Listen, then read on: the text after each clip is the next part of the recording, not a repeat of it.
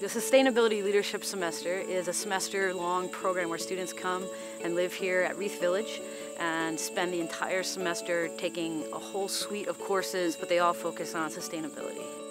Well, we wanted to go a little bit beyond just learning about sustainability. We want it to be a program that really empowers students to make change.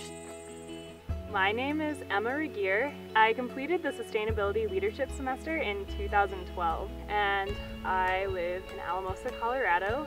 I am the coordinator of the Rio Grande Headwaters Restoration Project. With the restoration project, we do a lot of meetings, so it's a lot of people time, a lot of bringing people together, and then a lot of behind-the-scenes work to make these projects happen. Humanity faces a huge number of problems in the area of sustainability. So we focus on a regional scale.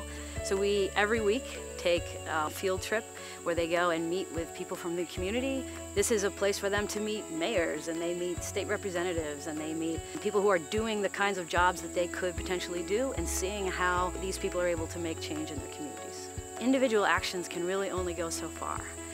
Being able to bring people together around an issue that maybe people don't see eye to eye on, that's something we talked a lot about when I was at Mary Lee. I'm optimistic about the future for many reasons, but one is the students that are so passionate about this.